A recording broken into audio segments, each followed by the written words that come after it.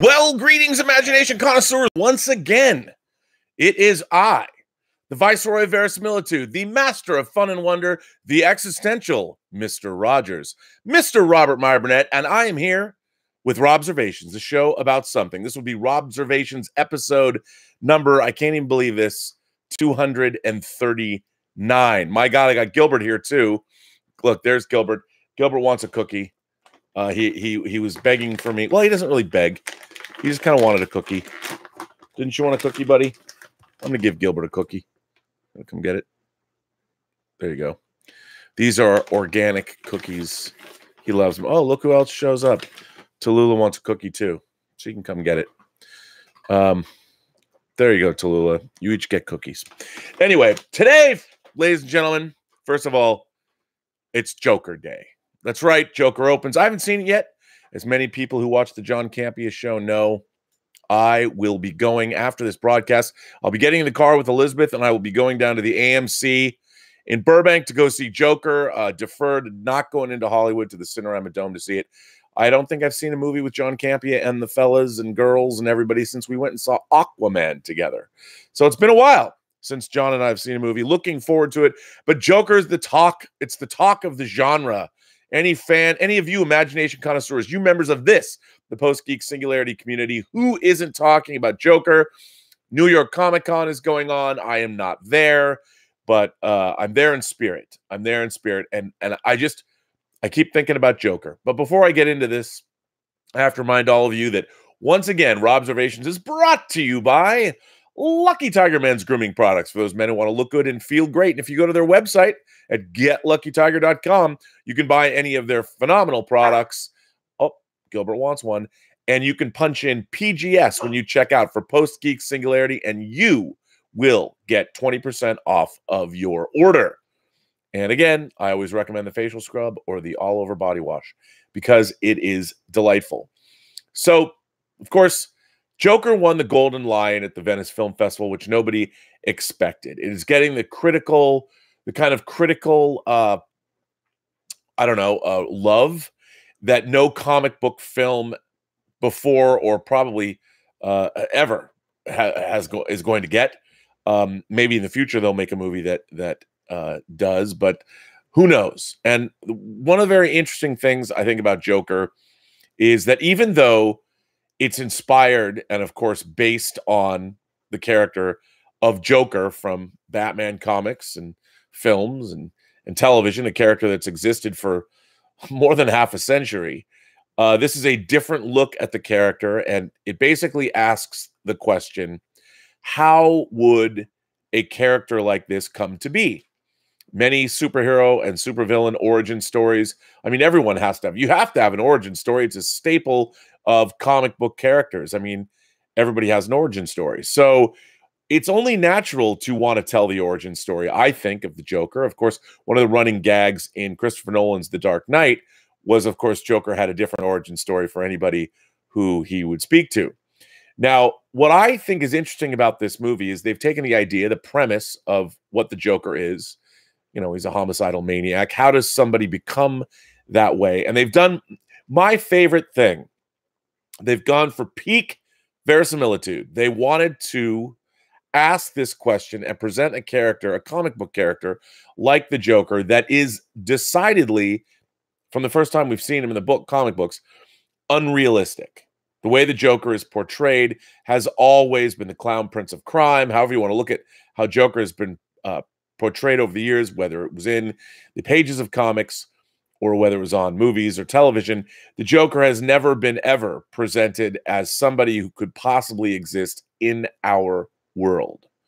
You could say that maybe Heath Ledger's Joker could be that way, but even then, there was still a heightened, as realistic. I love the verisimilitude of the Christopher Nolan Batman films, but the character, they're still characters. And it looks to me, having not seen it, and by reading a lot of the reviews and the responses from people online and in the press, that this is really a story of a man that could be alive now. I know it's a period piece. It takes place, I believe, in the early 80s. But the question that the film is asking is, what is it that can turn an ordinary man into a character like the Joker. First of all, I think it's very fertile ground to explore as a filmmaker, as an author, as an actor, as a director, however you want to couch it. I think great idea. And in telling this story, as with all great stories, any story actually that's told, there should be a kernel of human truth that everybody can recognize, all the viewers of this story. I mean, certainly viewers have different intellectual acumen, so people can take different things away from it. But there's a lot of wackiness surrounding this movie, and I kind of wanted to get into that. I'm going to start out first and foremost by I wanted to read an article that was in Deadline yesterday that Dade Hayes wrote. It was in Deadline yesterday. Joker director Todd Phillips is taken aback by violence rap. Isn't it rap like, not like, hey, what's up? If that's a rap. My name is Boogie Knight, and yes, I'm a Capricorn. I like to fly a girl who knows that they are. That's kind of a rap. Joker director Todd Phillips taken aback by violence rap. Isn't it a good thing to take away the cartoon element? Introducing Wednesday's New York Film Festival screening of Joker, director Todd Phillips acknowledged the strong reactions to the film, which finally opens commercially this weekend. There has been a lot said about the movie, a lot said by me too, I've learned, the director told the audience. I'm really excited that you're here and that we can finally let the movie speak for itself. After the film screened at Tully Hall, Phillips, star Joaquin Phoenix, producer Emma Tillinger-Koskoff, production designer Mark Friedberg, and DP Lawrence Scher shared thoughts in a Q&A session. Phillips pushed back on criticism of Joker's depiction of violence. Some commentators have expressed anxiety over potential copycat behavior, with life imitating the film's spasms of mob violence unleashed by a loner with a gun, a potent setup in 2019. Phillips said the filmmakers had sought to strip away the usual layers of fantasy and exaggeration of the comic book genre and deliver a character study, albeit one of a homicidal sociopath.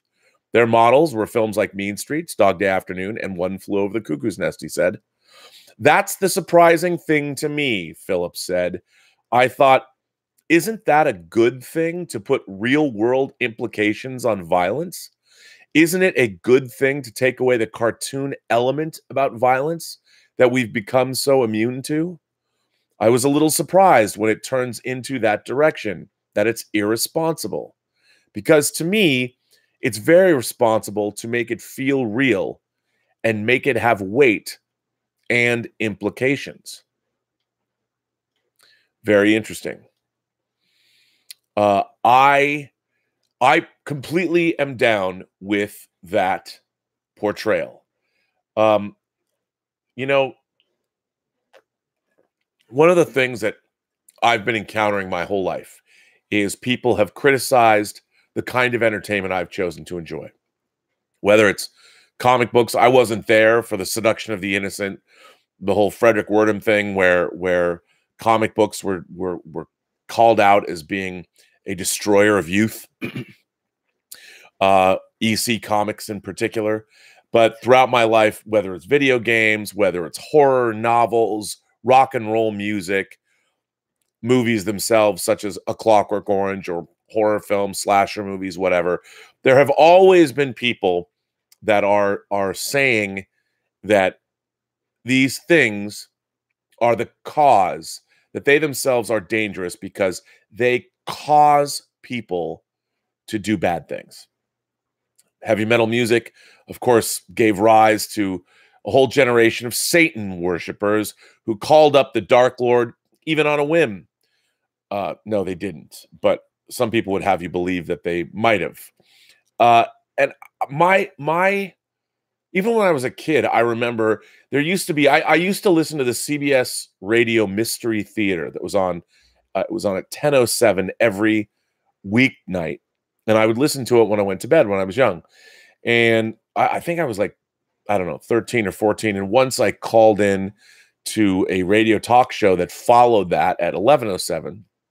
And I defended A Clockwork Orange, I remember. It was right after I'd seen it. I was very full of myself and on my Kubrick kick. And I had my first VCR and was really going into full on film study mode. And I was watching anything and everything that came out on pre-recorded video cassette. I was just devouring it all. And Clockwork Orange literally changed my life. I think it really had a profound impact on me. It was the first movie I ever watched twice, back to back. I literally watched it. I'd seen pictures of it in science fiction film books, and I'd heard about it my whole life, but there was no way for me to see it. It had never aired on television, to my knowledge. This was in the early 80s, and I finally was able to get it when the pre-recorded video cassette came out. And obviously, the first half an hour is full of horrific violence it's stylized, but it's still terrible. There's beatings and there's rapes and there's just it's not good. The movie fascinated me, and I loved the film, and I was blown away by it, and I watched it twice. And one of the things that I realized when I was watching this film is, like with all Stanley Kubrick movies, he's always telling stories about the foibles of humankind. And his basic message is he's saying, I'm telling you all this story. I'm presenting you this story of human foible and folly in the hopes that you can take something from this tale and be better. Be better. Be better people. That no, you're not supposed to emulate this behavior. This behavior, whether it was a lot of the behavior in Lolita, whether it was Barry Lyndon, whether it was, of course, Clockwork Orange, be better. And I think that the desire, and I'm speaking out of my ass, of what Todd Phillips wanted to do, first of all, transform the comic book based film genre into something far more immediate and relevant and realistic that could speak to people that wouldn't necessarily watch a comic book based film. I know a lot of snobby people that comic book movies, whereas, I mean, the way Westerns are, the way cop movies are, the way lawyer movies are, I mean, I see them as all just extensions of usually there's a good guy at the heart of these movies, sometimes maybe an anti-hero, but they're trying to do good things. They're trying to fight. I mean, what better way to tell the story of good versus evil than setting it in the milieu of, say, police? One of my favorite, I mean, I love police movies. I love cop thrillers. I love them. I've always loved them. I love lawyer dramas. One of my favorite cop thrillers is Internal Affairs with Andy Garcia and Richard Gere. Richard Gere plays a really, really bad, corrupt cop. And, you know, moving to LA in 1988, the gang divisions, the Rampart divisions, and Andy Garcia plays a good cop. And I like those movies, but those movies they're not just about cops. They're using police as a metaphor. They might as well be knights of the round table. They go back all the way into antiquity. Any story where good is fighting evil, it just to make a story about good versus evil more palatable and interesting to watch, you make it about cops. Same with lawyers. You know, lawyers like Rusty Savage, Harrison Ford's character, and Presumed Innocent. I love when, or in Primal Gear, bring in Richard Gere. Richard Gere plays a bad cop in Internal Affairs, but it's actually called Primal Fear. I just say Primal Gear. When Edward Norton plays a guy, Richard Gere has to uncover the truth. He's a lawyer. He does so. These are all proxies for good and evil. That's what those stories are about. Comic book films the same way. The Avengers are police officers, are knights of the round table, are gunslingers in the Old West. It's all kind of the same thing. And it just depends what the fashion of the day is, that who are our heroes. Are the samurais are not kind of our jam anymore. Cowboys used to be our jam. They're not anymore. Now we have superheroes. And in the case of Joker, the whole idea is don't be like Arthur Fleck. You know, have some understanding. I mean, we are supposed to look maybe and learn from the movie, having not seen it again, that why not be compassionate? Why not understand? Why do we have to victimize each other when you don't know what's going on in their lives? I mean, I was beat up once in my life. I was walking down the street in Sydney, Australia. I've talked about this before. I was jumped by 4 guys as I talked on the phone to my then wife. And they went Clockwork Orange on my ass. I had my nose broken. I had 3 cracked ribs. I was a mess. I did, by the way, get up and fight. Note to self, note to any of you, if you ever get jumped or attacked by anyone, do not stay on the ground. You have to get up. You have to protect your face. You have to protect your eyes. You've got to do it. You put your hands up in front of your face like this. You can stave off blows. Anyway, I was reasonably well adjusted when this happened, but there was a little PTSD involved. I was a little angry for a while. But the fact is, hey, why not do those things to people? You know, I know what it's like to be on the receiving end of mob violence. It isn't good. It's not fun. And I think a movie like The Joker, it's not glorifying or romanticizing any of this. And it's odd to me that there's some narrative now. Well, I'm going to read another article. This article dropped today. It's by Alyssa Wilkinson.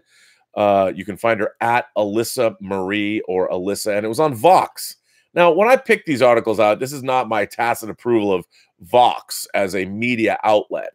However, I did like this article. I thought it was really interesting because it's about fandom. The article is called "Joker Has Toxic Fans. Does that mean it shouldn't exist?" And again, this is by Alyssa Wilkinson. "I've been getting death threats," she writes. "Not a lot of them, probably because I gave Joker a lukewarm score of 2.5 out of 5. Also, it's extremely unlikely that any of these people have seen Joker since it doesn't open in theaters until October 4th. That hasn't kept fans from spiking the IMDb score as of Tuesday before release to 9.4 out of 10, with more than 17,000 votes, the majority of which have to be from people who couldn't have seen the movie yet. Rotten Tomatoes audience score isn't available yet because the company introduced a policy earlier this year that keeps audience scores from being logged until the movie opens. That prevents the kinds of coordinated review bombing efforts that movies like Black Panther and the all-woman Ghostbusters movie faced. The Joker isn't out yet, hasn't kept fans from sending threatening, often misogynistic tweets and emails, some vaguely warning of theater shootings, to some critics who have seen the movie but didn't praise it enough for their tastes. Receiving this kind of vitriol isn't entirely uncommon for film critics, particularly when we're writing about movies based on comic books or other properties with deep allegiant fan bases. I got some particularly incoherent emails when I panned Bohemian Rhapsody last year. Before I or many of my colleagues had seen Joker at festivals a month ahead of its release, we were already cracking wary jokes stemming from well-worn gallows humor, knowing if we criticized the movie, no matter the reason, we'd be buried under angry emails from toxic fans. But the Joker threats seem different, or worse, like rancid icing on a moldy cake. Not only are they designed to provoke and intimidate, but they're supposedly defending a movie in which the protagonist, and one for whom we're at least meant to feel sorry for, if not sympathize with, fits the profile of many mass shooters. Lonely and deluded men who feel as though they've been rejected by society and pick up a gun to make a very public point. The Joker crowd has escalated the threats this time. The U.S. military newspaper Stars and Stripes reported more than a week ahead of the film's release that Army commanders at Fort Sill in Oklahoma had been put on notice about a credible threat. Disturbing and very specific chatter on the dark web, the article said, had tipped off a Texas law enforcement agency and the FBI to the possible targeting of a theater during Joker's October 4th release. Additionally, several theater employees from various parts of the country who asked not to be named reported to me that security was being increased in advance of the film's release. Indeed, it was noted today that New York City cops are going undercover inside various screenings of The Joker. Some of the precaution has a historical basis. In 2012, a shooting before an Aurora, Colorado screening of The Dark Knight Rises left 12 dead and 70 wounded. After the shooting, rumors flew that the gunman had linked himself to the character the Joker. These rumors have since been debunked. In addition, the Joker character does not even appear in The Dark Knight Rises, and Joker is not meant to be related to any existing films set in Gotham City. Regardless, that tragedy, coupled with early reports of the film's plot having to do with violent criminals depicted in a sympathetic light, led families of the Aurora shooting victims to send a letter to Warner Brothers on September 24th, asking the studio to stand publicly against gun violence and donate to organizations that aid victims of gun violence. What the families didn't do, what no public figure has done, is call for Joker's release to be canceled, though some critics wondered aloud if it would be better if it had never been made. And Warner Brothers made it clear in its statement it had no interest in doing so, unlike Universal Pictures, which reacted to right-wing outcry in August by canceling the release of a controversial film, The Hunt.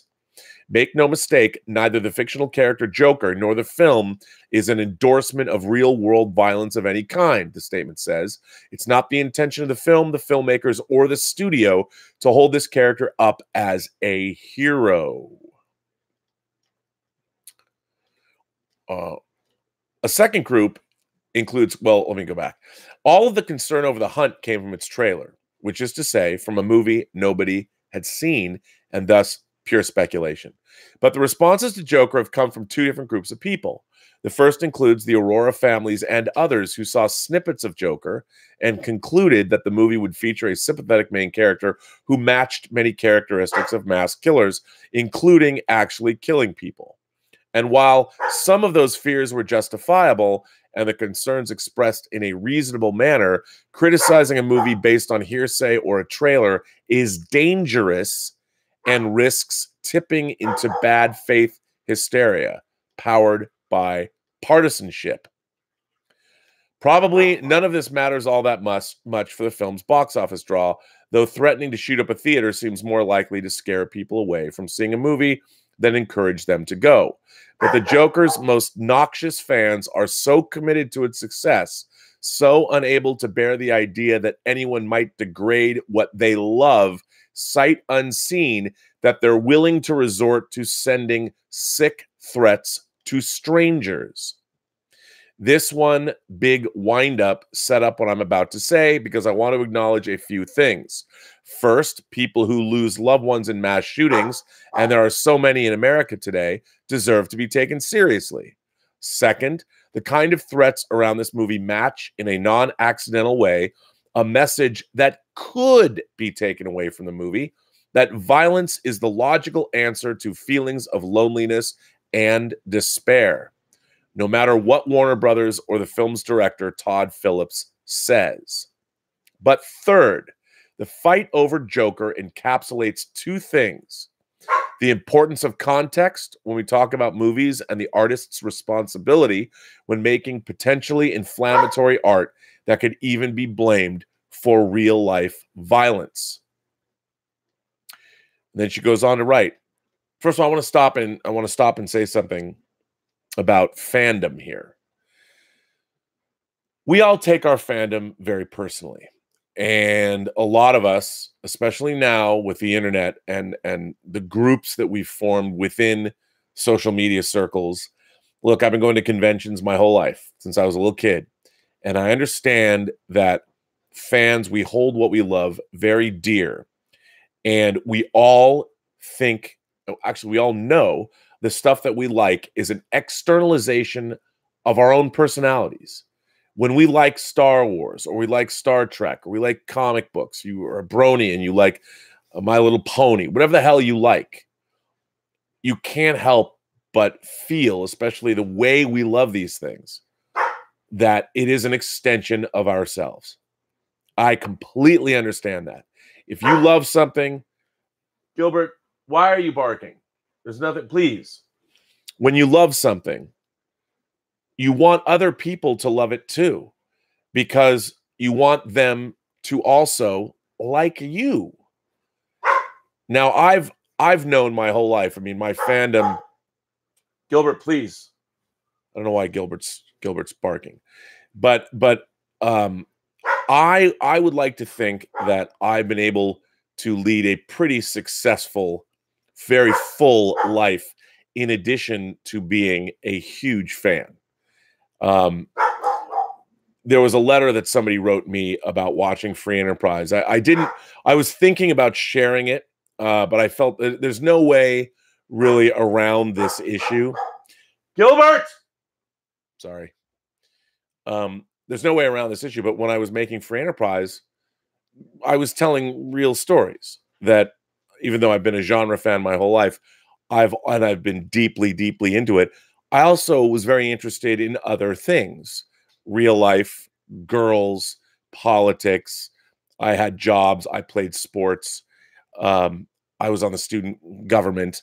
I was the feature editor of my high school newspaper. I had a very rounded life, and you know, there are things I just don't get into. But you know, one of them I realized when we made Free Enterprise was having characters that were, let's just say, quite sexually active was something that the fan community was against, because a lot of people turn to extreme interests or devout interest in fandom to make up for perhaps the non-adventures they're having in their real lives.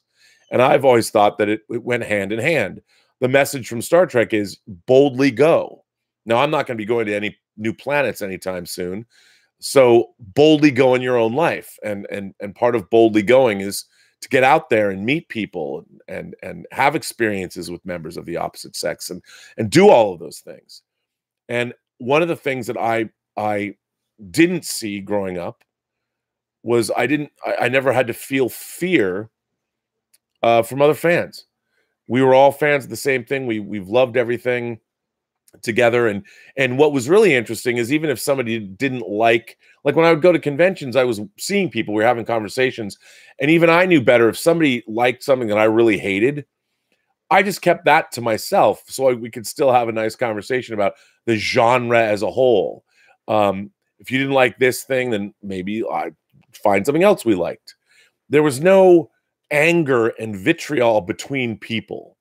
And yet the fan community online, especially, I mean, I've talked about it before, whether it was the rabid and sad puppies situation with the Hugos, whether it was things like Gamergate and the things that went on there, whether it's love or hatred of The Last Jedi, Disney, Star Wars, there is a lot of vitriol that is permeating all fan cultures. The 8th season of Game of Thrones. And what's interesting is, I used to would watch things and I was quiet about whether I liked them or not. I'm like, oh, you know, I didn't like that as much as I wanted to, or I didn't think that was very good. Or I would watch something like when Joel Schumacher, when I went and saw Batman Forever.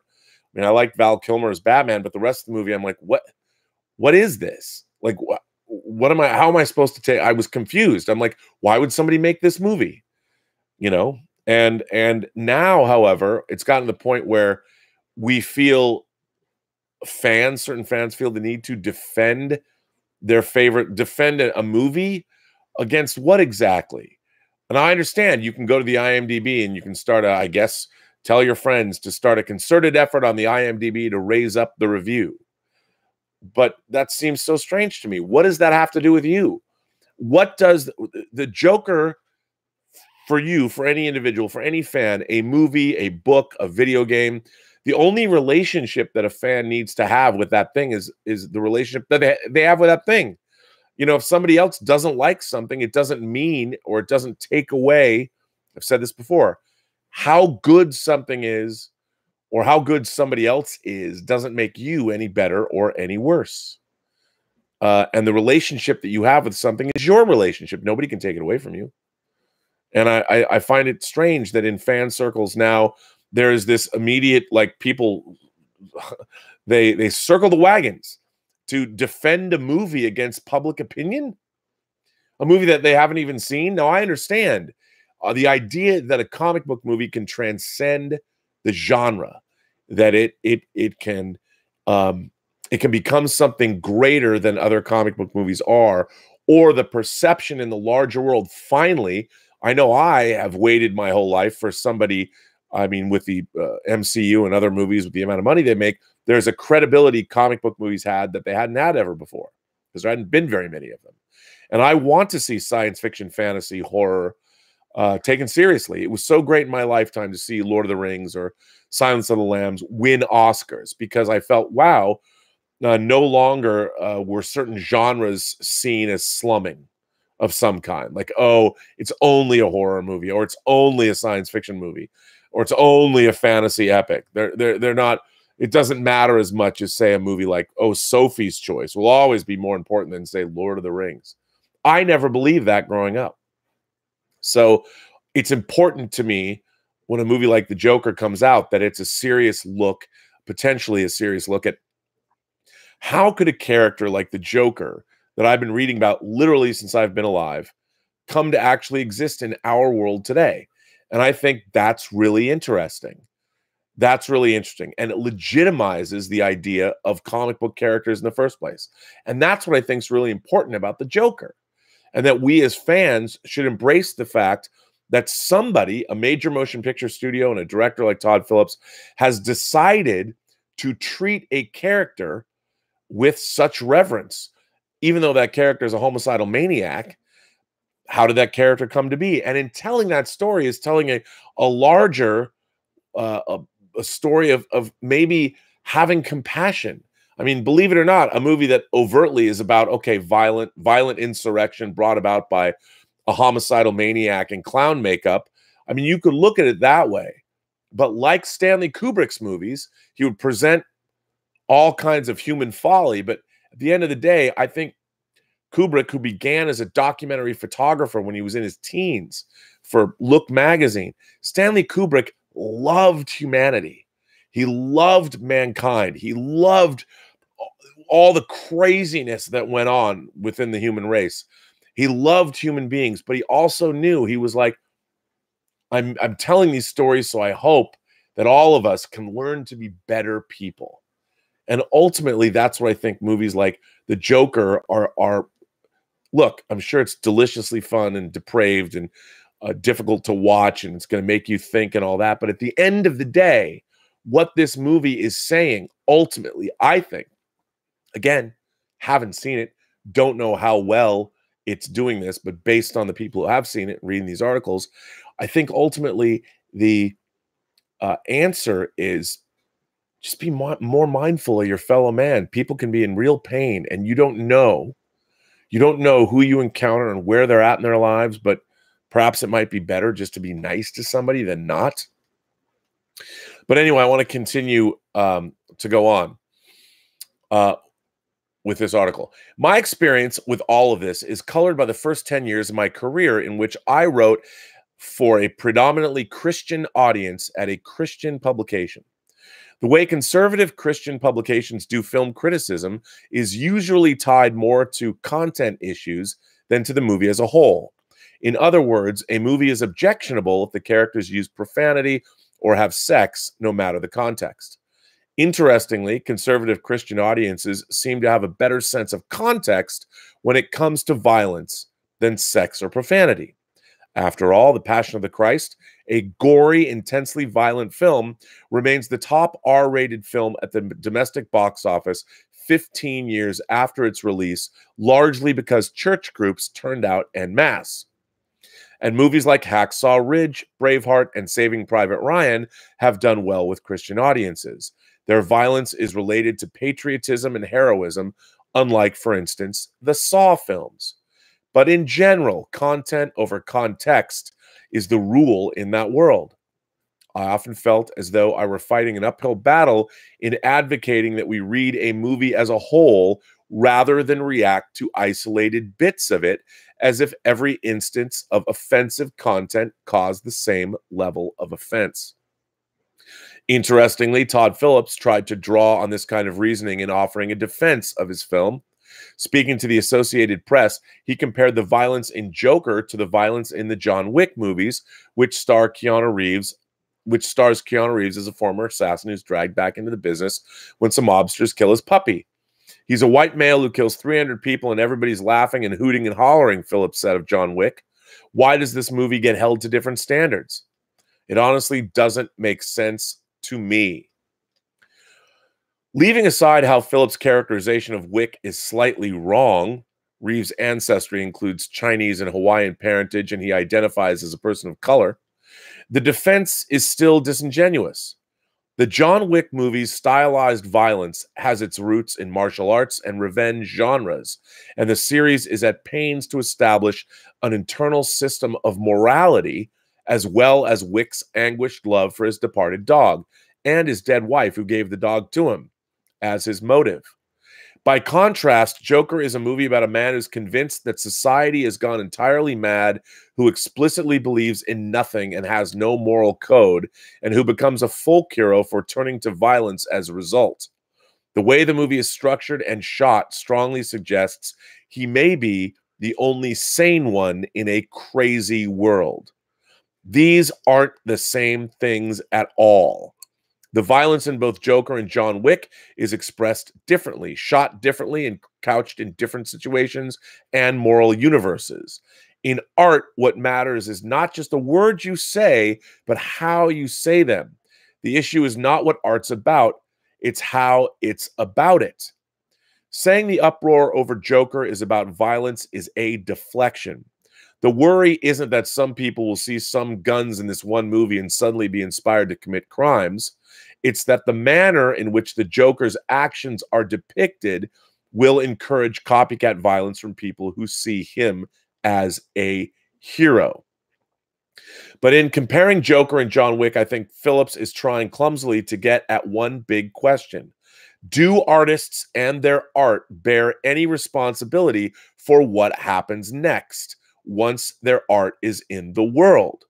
To put it another way, when Warner Brothers says that the movie isn't supposed to be an endorsement of real-world violence of any kind and that nobody intends to hold this character up as a hero, does that settle how the film should be received? Obviously not. Artists don't get to determine the final meaning of their art. Once it's out in the world, it takes on a life of its own. Everyone's got an interpretation. Everyone takes something different away from a movie. Just the spectrum of critical reactions to Joker confirms this fact. For some, at least those acting in good faith, that's the same concern that came up with The Hunt, even though it was impossible to judge whether those concerns were valid since nobody had seen the full film. There's no evidence that violent movies cause violent actions. But while art doesn't tell us what to do, it does shape how we imagine the world. It gives us images and narratives by which to justify our choices and live our lives. It confirms our desires and tells us how to go about getting what we want. It gives us permission to live a certain way by showing us what it looks like to live that way.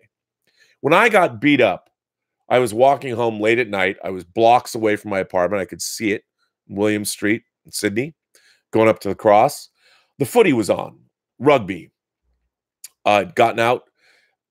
A lot of fans in Australia, big drinkers. These kids were drunk. Do I think that drinking and rugby was the reason that four people decided to just jump me and beat the heck out of me? No. Would I ever say that, we should ban alcohol and get rid of the rugby because the combination of the two caused these people to get their blood up, and that's why they attacked not just me, but a German tourist and another couple? No. The responsibility is not the rugby, nor it was the liquor, nor it was the bar that was serving the liquor. The responsibility lies in those four individuals that decided to go off on a tear and attack people. That's it. At least that's the way I see it. I'm not going to blame rugby or beer for causing people to become, assholes. And nor should a movie be ever should a movie be considered, an instigator for this kind of behavior. That is an excuse. That is an excuse. That is an easy excuse that people can use to say, okay, the reason that these people, that these lonely shut-ins or people that are identifying whether they're incels or not, that they found one another and they're using this as an anthem, the way Elliot Rodger has been used as an anthem, to go out and commit violence of any kind to make themselves feel better or to go down in some kind of incel history book as a hero. This is not the fault of the Joker. The responsibility remains with the human beings that choose to act this way. So I think it is unfortunately very likely that someone could attempt, this is me reading the article, could attempt an act of violence and claim it was inspired by the Joker. Most likely, this person won't be someone who previously had no violent impulses and developed them because of the Joker.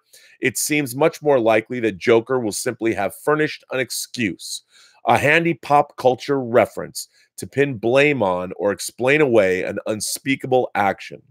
If, God forbid, that were to occur, neither Todd Phillips nor Warner Brothers could take it back by saying they didn't intend for it to happen. Yet it's not Todd Phillips' fault or the movie's if violence occurs. It's a strange kind of not quite responsibility to bear, but it's one that artists have to bear regardless. Charles Manson claimed to have been inspired by the Beatles' White Album to order his followers to conduct brutal murders, but that's not the Beatles' fault. The Catcher in the Rye has been linked, albeit tenuously, to a number of murders, but that's not J.D. Salinger's fault. The worst fans of Breaking Bad saw Walter White's destructive and egomaniacal path as heroic, but that's a misreading of the text. They saw what they wanted to see. We can't fall into the trap of using the worst fans of a work of art to throw out or invalidate that work of art. But neither can we say the work of art is above criticism just because its creator wants to shrug off responsibility. I personally never suggest Joker was intended to incite violence, but it portrays its main character with sympathy and his actions as a reasonably logical conclusion to his circumstances. The violence isn't the problem. The filmmaking has failed to do what it wanted to do, avoid valorizing violence. So it's not great art. And if Joker engenders sympathy for the devil, so to speak, then it's well within critics and audiences' rights to call it out and decry its moral bankruptcy if they think that's bad. Intentions matter, but only to a point. All of this can't and shouldn't dissuade artists from trying to understand the world through making art, whether it's a movie or a book or a painting or anything else. Hollywood is engaged in a long history of self-censorship, but that often came with dire consequences that hampered artists from the great work they could have produced. So, still, a work of art has to be able to stand up to critique or at least endure some blows, however much the artist might disagree. It's right and good for critics and audiences to lodge some complaints and arguments against a work of art. Acting as a place for us to argue and rethink our lives and commitments is one thing that art is made for and what it does best. That's what gives art life. That's what gives life vitality. I think the people making death threats against critics or audiences are getting what they want. The feeling of being powerful, the enjoyment of making other people live in fear. It's the same evil and cowardly impulse that drives abusers and tyrants. It's the same chaos the Joker character in other tellings is trying to sow. Not fear of any one thing in particular, but a general sense that nothing makes sense and every part of life is dangerous. In a broken world, this is the gamble we make when we're creating art or experiencing it. Safe art is usually bad. Then again, not all unsafe art is good art. But if the meaning making ends, when the artist releases the work into the world, then it's dead on arrival. The best thing that can happen from a movie like Joker is we vigorously fight over it, learn from its flaws and its successes, and walk away with something for next time. I love this article and I wanted to read it because I totally agree. I totally agree that good art, great art is exactly what we're supposed to be doing. And I thought this was really worth sharing, and I wanted to share it with you. What do you guys think? Let's see what you guys are thinking today before Joke Day. Stephen Foley is here. Actually, he was here yesterday, but I'm going to read this anyway because he sent this chat to me yesterday. I already read it, but I'm going to read it again because it was the first thing I saw. Rob, I love your open-mindedness that we don't often agree politically, but we love the same movies, and we need to be able to talk and speak with each other. Again, Stephen, that's my desire to do these chats. I think that the greatest thing that we can have about life is communication between one another. It's the only way we can sort of share our experiences of what's life all about. How can we make it better? I think that I've always believed that the one thing that human beings are wanting to do, no matter where you come from, where you live, we all want to make our lives better. We want to make our lives and the lives of our friends, our loved ones, our family better. That's what we're doing. Movies certainly are about. Movies help you pass the time. Movies bring delight. That's what movies are all about. Not only are movies detailing the human experience, but they're supposed to, at some level, even like I take joy from the most horrific horror films, but I still like them. You know, The Exorcist, even though I think it's probably the scariest movie ever made, my favorite horror film, brings me delight when I watch it. I find it delightful. I got a box set, this new Arrow box set of the films of Mario Bava. I'm a big Mario Bava fan. They put out this box of the Macabre Visions. Macabre Visions, a box of Macabre Visions from Mario Bava. That's supposed to bring you joy. But I think that's what we want to do through communication, through sharing, through telling stories. And let's face it, we're always telling each other stories.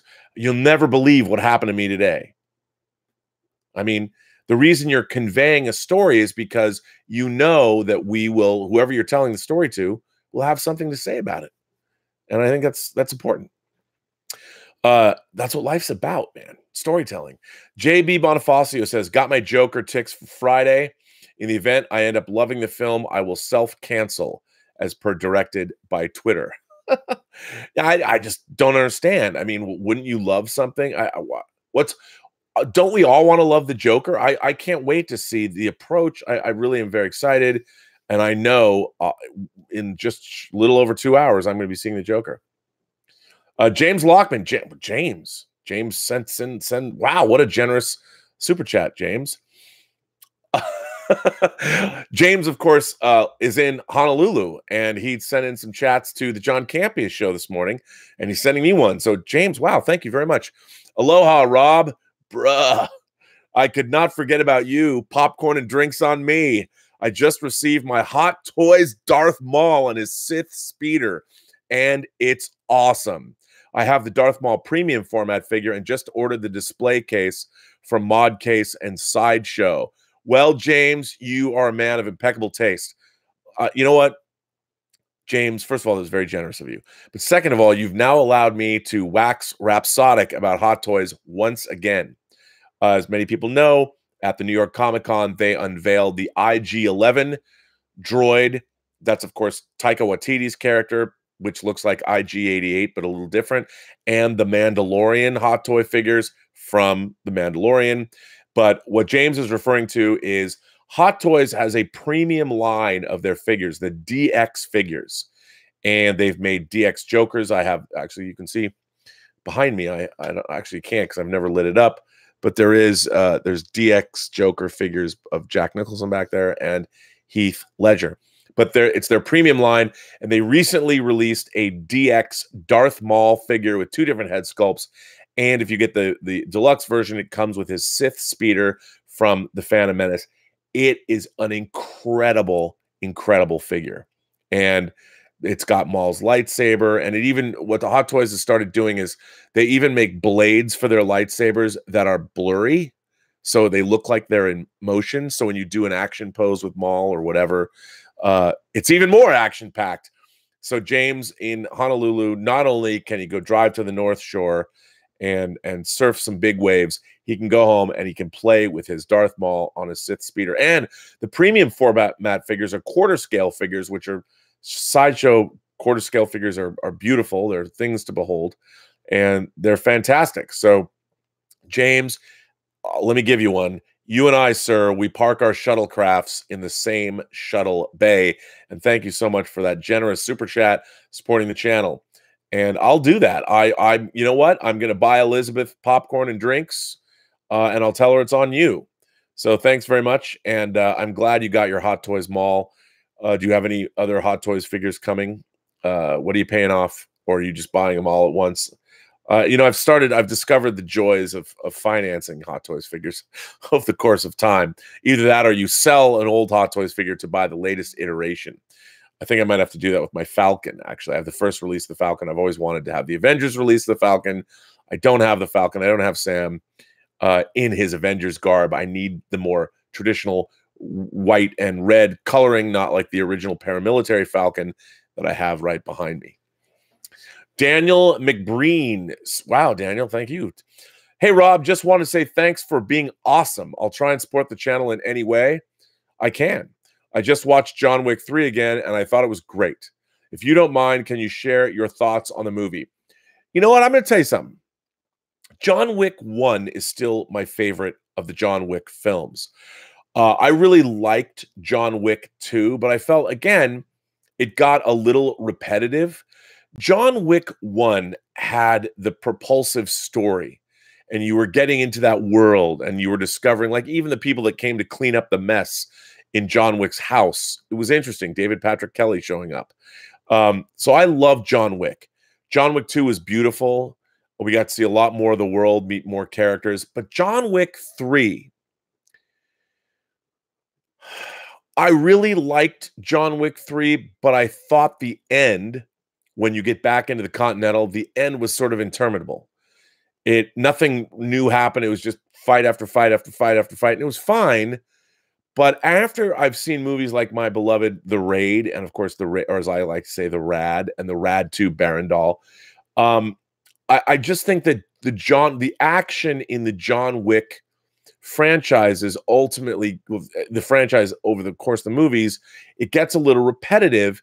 And what the John Wick franchise has going for it is adding to this mythology. And part 2 added to the mythology. And John Wick 3, when they went overseas, there was a lot of mythology and world building there that I thought was great. And I loved John Wick 3 until the end. And I still liked it a lot. I still really enjoyed John Wick 3, but I thought the ending was a bit more repetitive because we didn't learn anything new. We knew I don't want to ruin it for anybody, but it just seemed that the end fight was a little repetitive for me. And I wanted more from it. The first half I thought was, the first 3/4 probably, the first 2/3 thought was pretty stellar. Enjoyed it a lot. But it kind of, in a way, I was hoping it would be a little bit more. Here's another letter from Dean Mikitich. See, I got it right that time, didn't I, Dean? Dean Mikitich. This is another article that I thought was interesting. Well, it's not an article, but another letter, but I thought it worth sharing. Hi, Rob, in the Post-Geek Singularity. Today, I read an article that could mean some hope for our beloved franchises. We talked a little bit about this on the John Campy show, but I wanted to share this. Today, I read an article that could mean some hope for our beloved franchises where we no longer have to put up with bad sequels, prequels, and reboots, and the rights for them come out of the hands of the big corporations like Disney and Viacom. An article was written about copyright and how the studios could lose their franchises like Die Hard, Predator, Alien, Lethal Weapon, and so many others. How so, I hear you ask? It all has to do with the Copyright Act of 1976. This enabled songwriters to get back the rights to their songs after 35 years from the record labels. Obviously, this would mean that if you wrote, say, a classic rock song that's very popular, the Eagles' Hotel California, after 35 years, they could get it back. The songwriters could get the rights back to the song. They would own it. The record companies would not. Their publishing company would not. They would. In 2003, the law was changed to include authors and screenwriters, and they have started to use this. According to the Hollywood Reporter, a barrage of legal proceedings by novelists and screenwriters are looking to claim back the copyrights to their work, and this is taking Hollywood by storm.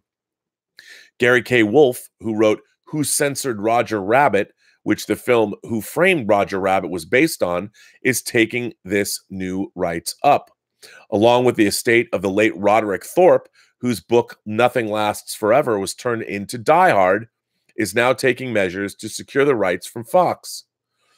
Other than that, people also doing this are Michael McDowell for Beetlejuice and Gail Ann Hurd, who co-wrote the screenplay for Terminator. Unfortunately, this does not apply to Star Trek or Star Wars, as the primary stipulations of the Copyright Act require that the license to the work have been granted on or after January 1st, 1978, and that 35 years have passed since publication under the grant. As both came out before this date, Lucas and Roddenberry are unable to claim back their rights. Though I don't know the in and outs of the sale of Star Wars to Disney, I would think that Lucas sold Lucasfilms to them as that company holds the rights to Star Wars. If this is the case and the stipulations of the Copyright Act started in, let's say, 1970 instead of 78, then Lucas could claim back the rights to Star Wars from Disney, which would be a major blow for them as they bought Lucasfilm to get the rights for Star Wars. Alas, that is not the case unless someone get that part of the Copyright Act changed, though Lucas could do it for Indiana Jones if he wanted. I would assume that when Lucas made this sale, there was in the contracts, they would take care of all this. They're like, nope, there's no reversion clause. You cannot come after the rights. You agree in the contract that this sale is final. For screenwriters, this law only applies if they were not hired to write. In other words, the studio did not hire them to write a script for a film or TV show. So any screenwriter that was hired by a studio to write or rewrite a script will not be able to claim it. They can only claim it if they wrote the story and sold it to a studio to be made. That's what Shane Black did for the original Lethal Weapon. He created the characters of Riggs and Murtaugh. It was an original script that the studios purchased from him. That would be a spec script. So what Dean Mikitich is saying here, and he writes, he's correct. If you're hired, if it's a work for hire job, if the studio says, hey, we want you to write this, then you'd have no claim. You have to have originated the work yourself. You would have to be the author of the work that was either then purchased or an agreement was made with the studio, but those rights would revert to you if you created the underlying property. If it includes the rights, let's see. How this works with films themselves is not the rights to the stories. I'm not sure. Would the studio still own them as they made it and therefore be able to carry on distributing and making money from the sales, but are unable to make any more films in a franchise they no longer hold the rights to? Yes. Do the authors and screenwriters own the rights to the films as well? No, they don't, because there was a deal made. What happens is the underlying rights to the property would revert back. Like if you wanted to make a Die Hard sequel, you would have to go to the estate of Roderick Thorpe, who now owns the copyright. The copyright is returned to him. So a studio would have to make another deal. It would just have to be another rights deal. And then they could make another Die Hard movie. Or another studio could go and buy the underlying rights. Now, the original studio, Fox, is always going to own the Die Hard movies. They paid for the privilege of doing so. But then the rights would be up for grabs. Anybody could go buy the underlying rights to make a Die Hard movie. Fox would have to renegotiate. It would be like they're starting all over. And I think that's great. If it includes the rights to films as well, I'm sorry to say, Rob, you got to wait another 15 years to get Free Enterprise back for free. So how can this be good for our beloved franchises? Well, if they are back with the people that created them, then studios would have to stop putting out sequels, prequels, and reboots that don't live up to the originals, just so they can make a quick buck from an established franchise. The last few Die Hard films, remakes of RoboCop, Total Recall, etc. With the franchise rights being back with the creators, if they wanted to make more in their franchise, it more than likely would have to be done with the care and attention that franchise deserves. Dean Mikitich. Dean, that's very interesting. I want to thank you for writing in. Yeah, we were talking about that. It's very interesting. This copyright, the idea of that is very interesting. We'll see where that in fact goes, because I don't know where it's going to go. Yeah, it's interesting. And as many people know, I touched upon this in John Campia's show today, that the copyright acts have been utilized and maybe misinterpreted or interpreted differently by companies like Disney that want to retain. Of course, they don't want to give up Mickey Mouse, and they don't want Mickey Mouse to fall into the public domain, which, how long can something stay out of the public domain? Very good question. Dan V900 says, have you read The Dark Knight, a true Batman story by Paul Dini? It's great about his experience with being mugged and almost killed. He had PTSD and the details of how he coped while continuing to work. No, I have not.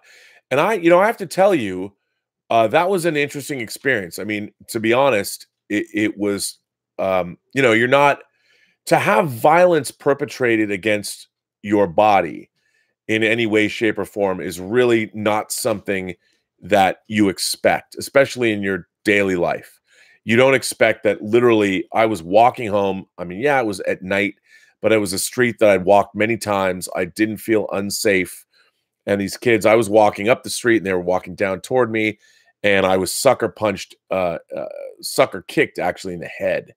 And it was, at first you're like, you don't quite know what's going on. Then they were on me. I was wearing a big leather jacket, and I did fall on the ground.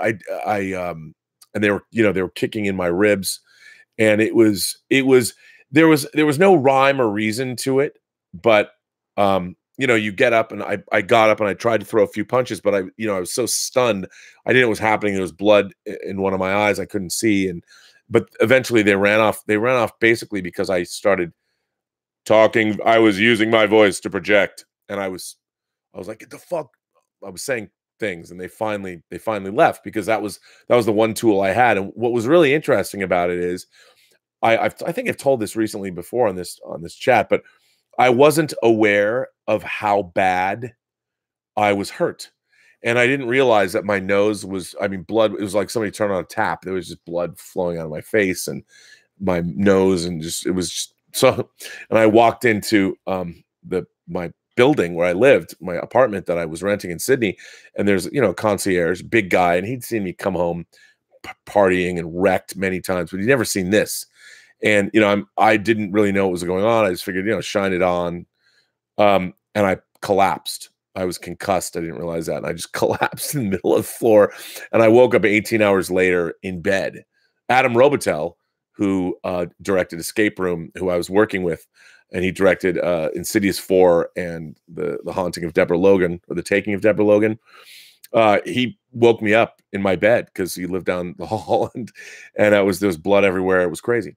But there was an anger that I was living with. I mean, I didn't go to therapy or anything because I was working on Superman Returns. I was still having a great time, and my attitude was what sort of got me through. But there are times when I was in pain, and it was the only time I had ever taken, still to this day, like things like Vicodin. I've never taken anything like that before, and it was, I felt angry for a long time, because you keep flashing back to those. It was nothing like that's ever happened to me before, but it made me totally understand PTSD, because, it took a while to heal.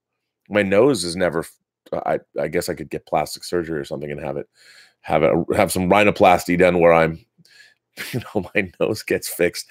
But yeah, it's because it's such a needless thing.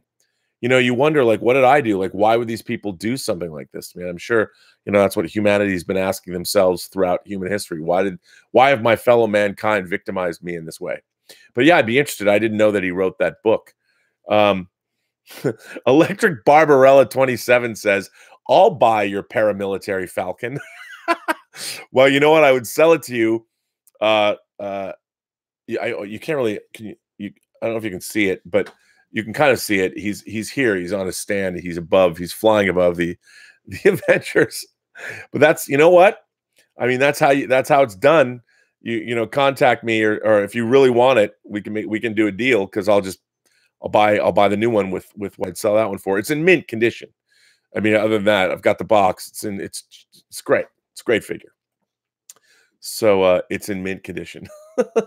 Anthony Gonzalez says, now I love both RoboCop and The Crow, but I think they're in a sense the same movie. I don't know if I can see why you think that. I can see why you think that, because of course in both of those movies, essentially a man, Paul Verhoeven's talked about how RoboCop is a crucifixion story, that Murphy, he gets crucified by those villains. I mean, not literally, but his being gunned down that way. And Eric Draven, of course, same kind of thing. His house is broken into, and he's thrown out a window and murdered. And both are about the resurrection of characters and all of that. And they kind of, I mean, I can see that, but you could say that about, there's a lot of movies that are in one hand, RoboCop is resurrected with technology, and Eric Draven in The Crow is resurrected by supernatural power or love, however you want to choose to look at it, which could be just a supernatural power. And yeah, I think they're similar. I think they are similar, but I think the milieus make them radically different. There is the constant raining and the city and the fact that it takes place right before Halloween, and there's something spooky, and there's The Crow is a much more darkly romantic movie. As I've often said, it's the goth, it's what did I say? I said it's the goth. The way that Bela Lugosi's Dead is sort of the goth Stairway to Heaven. The Crow is like the goth Gone with the Wind. It's the ultimate goth movie. And RoboCop there's a lot more satire going on. I think The Crow is more earnest. It can't rain all the time. The Thackeray quote, "Mother is the name of God on the lips of all children." I mean, there's so much more romance and the feelings and the milieu of the movies are different. And I think it adds more to the difference of the films themselves. But it's a good observation. I think you're spot on that they're basically very much the same kind of movie. Ian Samuels is here. Ian Samuels has a quick letter about James Bond. Ian Samuels says, with so many franchises that have been rebooted or reimagined with varying degrees of success, why has James Bond been more of the same? James Bond is worthy of an update, reboot, or reimagining. With that in mind, what about this? An SAS commander who served as part of Task Force Black in Iraq, hunting down members of the Al-Qaeda leadership, becomes disgruntled with how much influence and, in his view, interference politicians are having on military decisions, leaves the SAS and becomes a mercenary for hire, but is convinced to return to work for British intelligence. He agrees to this if he is allowed to create his own task force that will not carry out missions, but that his task force will be recognized as both top secret and not beholden to any government. Free to take on missions from any government around the world. He names his top secret task force Bond, each member of which is known by only their first name and the task force name, the leader being James Bond. What do you think? I think that's cool. But here's the thing about James Bond. And while Elizabeth just came home, and that's Tallulah being excited to see people. Remember, James Bond is a literary character based on the novels of Ian Fleming. And, you could reimagine Bond in the way you suggest. I think actually it's quite a legitimate way to modernize the character. But I think the problem is that you still are ultimately stuck with what Ian Fleming wrote. And that reimagining of a character, I would say that's a really interesting idea. Why not make that new idea that you have the basis of a movie series starring Idris Elba? Everyone talks, well, we're going to have a black James Bond. Why not just create a new character? I love this idea. This is a great idea. You should write this book, Ian. Write up this exactly the way you wrote it. Doesn't have to be Bond. Everyone's going to know you're doing a riff on what a modern Bond could be. As a matter of fact, when this becomes a best-selling series that you now sell to somebody to make the movies, you'll get to say in interviews, you'll be like, you know what? I was thinking about how Bond could be reimagined, and I thought, why bother when I can write my own series, create a new character that Idris Elba can now play? And but I think you're spot on. But it's just that, characters like Bond were characters of their time. And I think that not all characters of their time should necessarily be reinvented for the modern age. I think it's okay that the Bond franchise can be, steeped in where it came from. I honestly think that maybe James Bond, I wouldn't be surprised if the Broccoli's, if Barbara Broccoli and Michael Wilson, if they sell the James Bond rights after the 25th Bond film. The movies are very difficult to make. They've made 25 Bond films that now span 57 years, and give it to someone else. How long are you going to continue? How much money do you need to have in your life? They've been doing very, very well. The last Bond films, the entire Craig run has been very successful. And yeah, I can imagine. I could see them hanging it up and selling it off to someone else. But I like your idea. I think your idea is great. You should write that yourself. You're an author. Write that book. I would definitely read that. Brian Eng writes in. He says, what type of radio station would you like to DJ at? Okay. There's only one radio station I would DJ at. That would be an 80s radio station. As long as I could play remixes, B-sides, deal with 80s music, that would be it. I'd have to be DJing at an 80s, maybe not an 80s radio station, but if I could have an 80s show, I would love to have an 80s pop culture show and just talk about my growing up with the 80s were the best time I think, for pop culture, because all of it was so intertwined. Music, fashion, movies, novels, all of it was all of pop culture was all very intertwined. If you loved Duran Duran, you loved Patrick Nagel's artwork. In turn, you liked the kind of clothes Patrick Nagel's models wore. I mean, it was all part of the same continuum. And I would love to deal with all of that. Deal with all the pop culture of the 80s. I think it'd be great. So that's a good question. But definitely an 80s, whether it was a station or an 80s channel of some kind. I mean, count me in. So I think it would be great. I'm in. Now I'm all excited. I want to become an 80s DJ. Factual opinion. Asks my thoughts on the TNG episode, The Outcast. This is interesting. So the TNG episode, The Outcast, and the person who wrote the episode, I need to find out who wrote this episode, because I think this is a very important episode of TNG. Let's see. I gotta put this TNG. So for those of you who don't know what the episode of The Outcast is, right off the bat, the Enterprise rolls up to a genderless society, and Riker falls in love with a character named Soren, not to be confused with Malcolm McDowell's character from Generations. So Riker actually falls in love with a person from this genderless race. And the person he falls in love with is having feelings that this person wants to be a female. And in this genderless society, there are no males and there are no females. And so to have female feelings, not good for this society. And at the end of the episode, I'm going to spoil it. She basically undergoes treatment where her feelings of wanting to be a woman, and indeed the romance she had been carrying on, or they, I guess, had been carrying on with Riker, is wiped away. And the ending is rather chilling because it touches on things like A Boy Erased, that kind of therapy where you can have gay conversion therapy.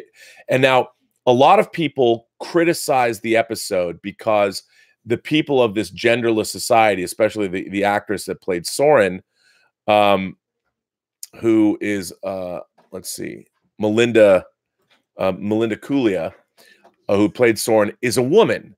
So there's a lot of people, and I've always heard this criticism, especially from people of the LGBTQ community, that it didn't go far enough at the time. That if they really wanted to make a statement, they would have cast a male actor to play Soren.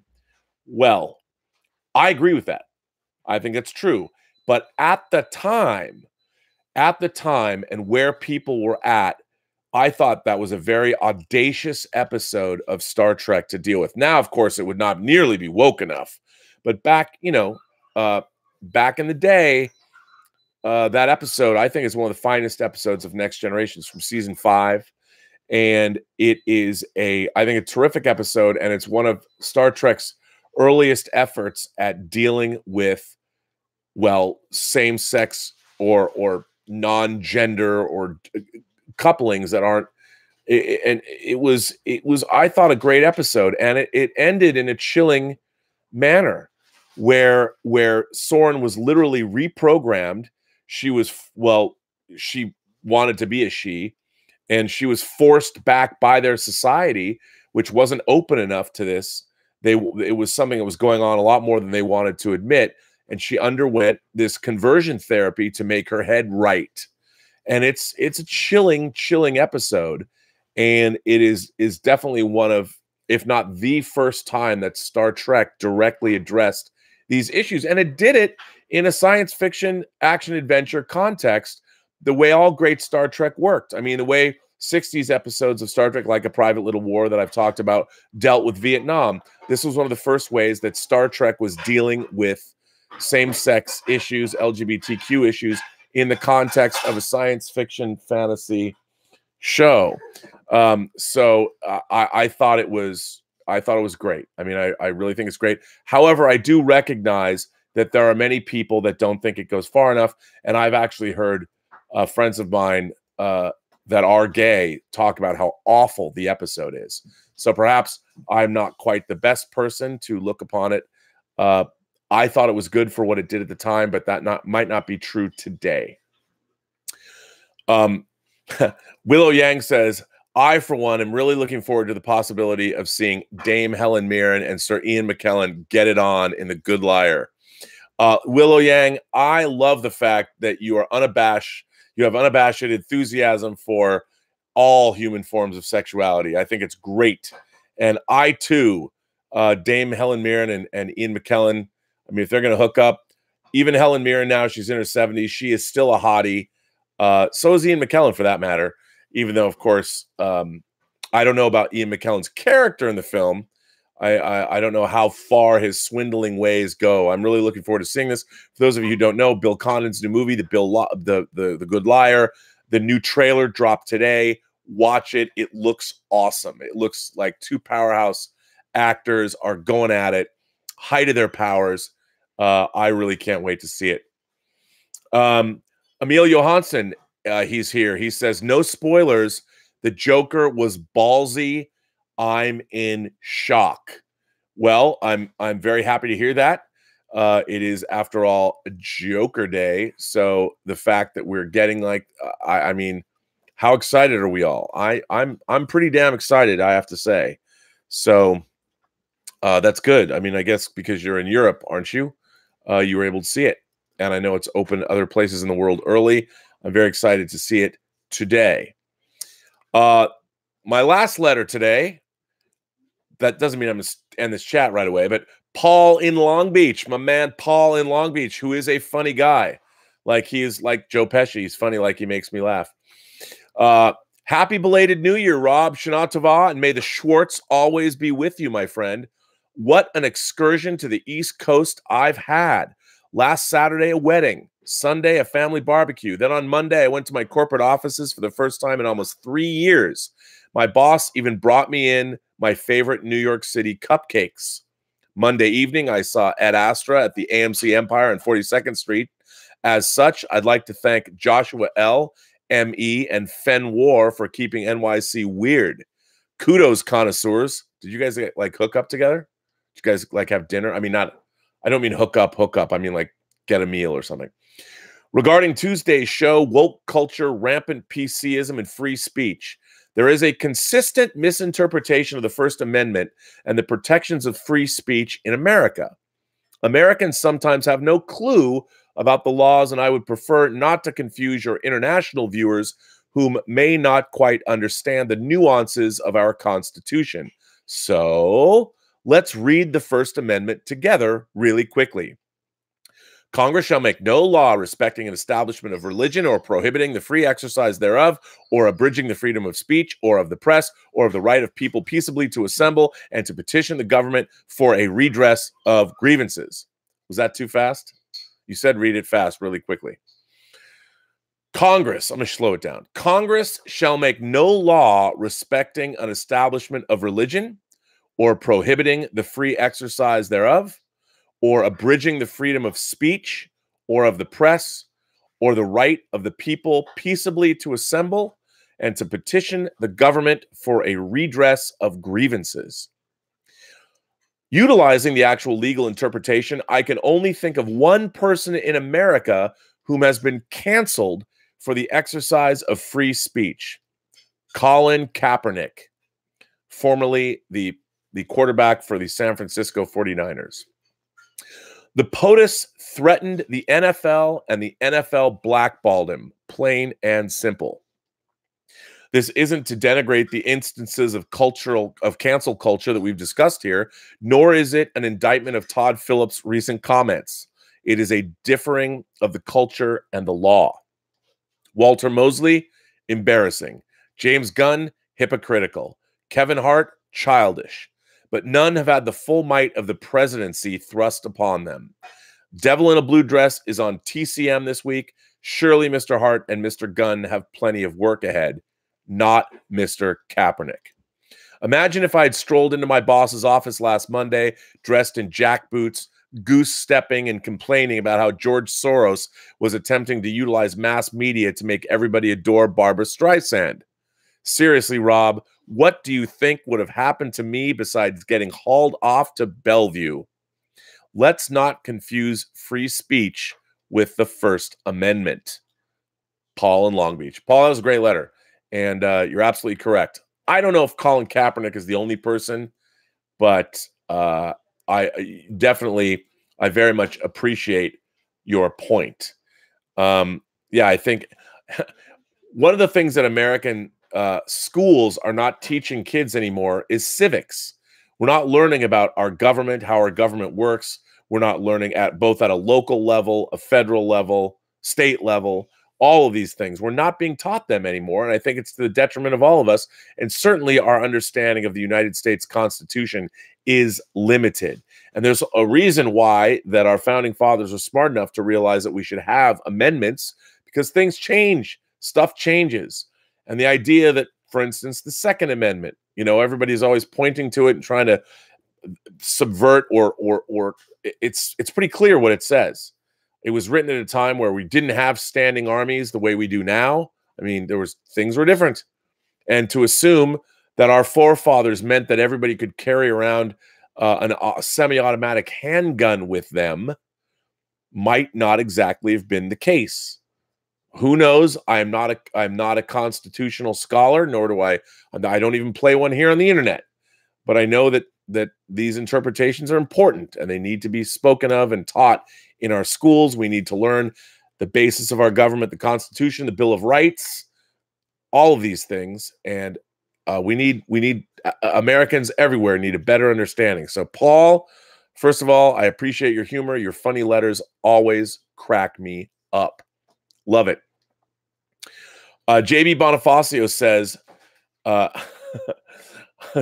Bonifacio says, speaking of sexuality, I'm ready for Raylo in episode 9. For those who might not know what JB is talking about, Raylo is, of course, the new music video by my beloved Auralnauts. And if you haven't seen Raylo, as in Kylo Ren and Rey, do yourself a favor. I don't want to talk any more about it. It's the techno song. It's the dance track of the year. And if you want to have fun, if you haven't seen it yet, you're a Star Wars fan, even if you're not, you got to go watch the Auralnauts, and that's Auralnauts, Auralnauts. Check it out, because Raylo is worth watching. The Auralnauts are, of course, one of the God's gifts to the internet. Love them all. David Galvez says, hey, RMB, Christian Harloff is leaving Collider. Is it possible we can see an ultimate team-up of you, John, and Christian? No comment. No comment. I knew Christian was leaving. I think it's good. As you know, I've been a part of the movie Trivia Schmodown for a while, and I really love what Christian and Mark have done with the movie Trivia Schmodown. Those guys really bust their ass. I think Christian's a great guy. All of my dealings with him have been wonderful, and I don't know what the future holds. I really don't. But if you're asking me if you can see an ultimate team up of myself, John Campea, and Kristen Harloff, I can only say no comment. That's all I can say. Well, ladies and gentlemen, on that note, I think I'm going to bring an end to this Robservations episode 239. I can't believe I've still got you people watching me after 239 episodes. I'm surprised that nobody has found me, hunted me down, and put me into a body bag somewhere and thrown me into the ocean. But I want to thank you for not doing so, and thank you for still being here. Thank you for supporting the channel. Thanks for still being great imagination connoisseurs. And it is Joker Day. I'm going to go with Elizabeth. We're going to go see Joker with John Campea and Christian Harloff, as far as I understand. I think we're all going. And I can report back later tomorrow and talk about my impressions. I will certainly on the John Campea show. I will be on tomorrow. I'll be here again for episode number 240. My God. And yeah, there's going to be some more interesting announcements about a new show that I'm doing. There's going to be a new show, ladies and gentlemen, a new show related to a certain specific franchise I'm going to be doing on this channel. I've decided to repurpose something I did a while ago into my first episode, and that's going to be dropping soon. The first episode will not be a live episode, though. Anyway, it's very exciting, and I want to thank you guys and girls and gentle people and beings and aliens and whatever your beliefs, whatever your sexuality is, whatever you choose to identify as. I'm happy to have you here. This is a place where everybody is welcome. You're all imagination connoisseurs, and you all make up the Post-Geek Singularity community. So I'm going to bring this chat to an end. I again want to thank my moderators. There's going to be a new moderator, but for the time being, we've still got Terry, the Sheriff of Nottingham. We've got the Honorable Mayor Mike Bodden, whose re-election race in Riverdale, Iowa is heating up. Vote for Mike. If there's any way we can stuff the ballot box, we should. No, I'm just kidding. We don't want to interfere with any kind of election. No election shenanigans from us. And I also want to thank, of course, Detective Jim and Greg Smith. Greg's still building. He promises me videos. He's still building his 1-to-1 scale snowspeeder. I haven't seen it. And I don't know if Jim has his passport yet. Jim, buddy, got to get your passport to go see No Time to Die in England. We're all going to be in London the first week of April. Remember, it's going to be, I think, April 2nd. We're going to be in Leicester Square at the Odeon Cinema to see the 25th James Bond movie. Everyone's invited. I can't afford to get anybody there myself, except Detective Jim. But everybody else, hey, it's going to be a raucous time. We'll have a great weekend traveling through Blighty. And Terry's going to show us all of the bars and places he used to hang out or still does, because I'm looking forward to that. We'll take some ecstasy. We'll go bar hopping. Who knows what's going to happen? No, I'm just kidding. What would I say to Detective Jim if I was encouraging us to take illegal drugs? I couldn't look him in the face. But anyway, I want to thank you for being here. And remember, every person you meet has a story to tell you have yet to hear. And all you have to do is listen. And with that, I bring this Robservations number 239 to an end. If you like these shows, please hit like, please subscribe, tell your friends. Who knows what's going to happen in the future? Only good things. And with that, go see Joker. Have a better day.